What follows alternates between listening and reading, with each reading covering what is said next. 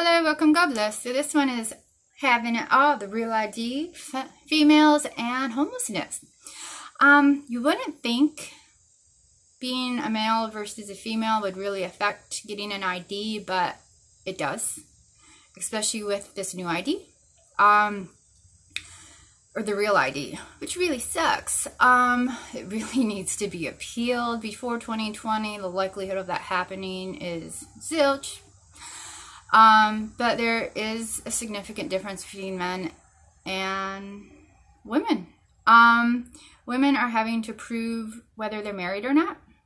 Even if they've been divorced forever, they have to bring in their divorce certificate. I know my mother has been told, and it's crazy because the state, the federal government, they have so much information on us. I mean, if you want to think they don't, they really do.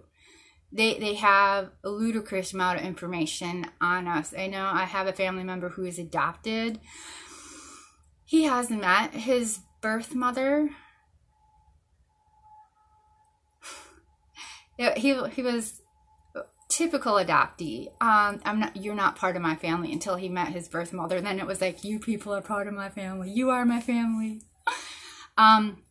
But yeah, so he actually had a medical emergency a few years back. His best friend has high clearance within the government. He did not want to be in contact with his birth mother.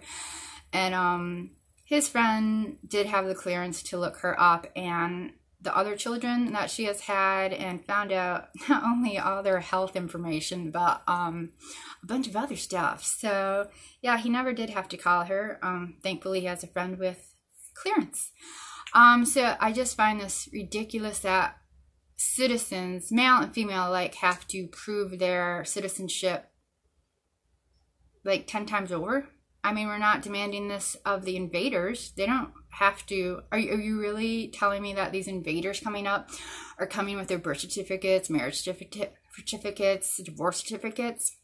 This is what's being placed on us. And when you're a female in America and a citizen, they want you to prove why your last name has changed. And it's really crazy because even if you don't change it once you're divorced, they still want proof. I have a friend, she lived in Cali. She wound up moving out of it a couple years ago to a state that is already enforcing real ID. She got married like at 18, 19. Her husband completely abandoned her and the kids by the time she was like 21, 22. When she moved out of Cali, she was like late 60s, early 70s. And the state she moved to was demanding that she proved her divorce with the certificate. And she's just like, what? It was like decades ago. Like, I don't have that. I know my mother, her and my father has been married almost 50 years. She is now having to prove that she's married to my father.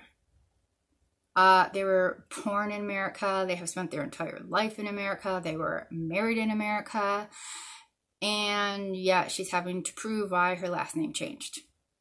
It's just ludicrous. So this is definitely an extra hoop that women are having to jump through to be in good standings with this nation. There is no alternative to not getting the ID. There is no, whether you have an ID or a license, it has to be real. Businesses such as banks will not work with you if your ID is expired.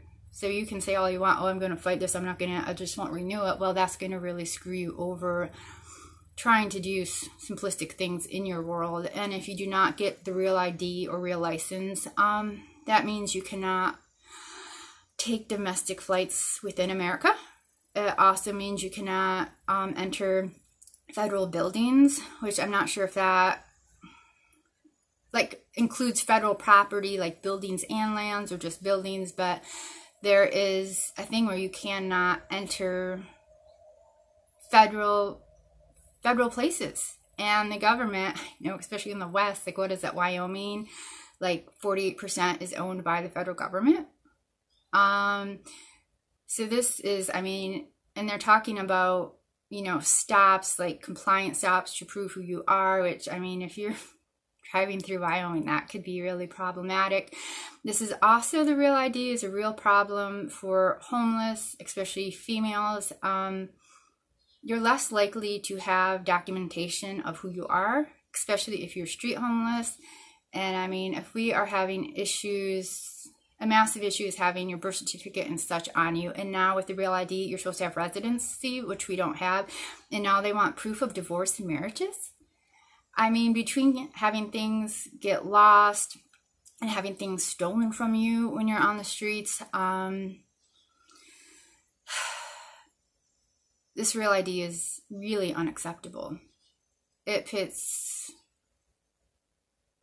the pressure it puts on actual citizens is totally unacceptable, and the pressures it puts on females and homeless is more than what's being put on men. I mean, across the board, it sucks. Across the board, it needs to be illegalized. But yeah, in case you haven't realized, the pressure of the Real ID is there are more demands on females and really homeless, because you're demanding to prove your existence in your very own nation that you likely will not have.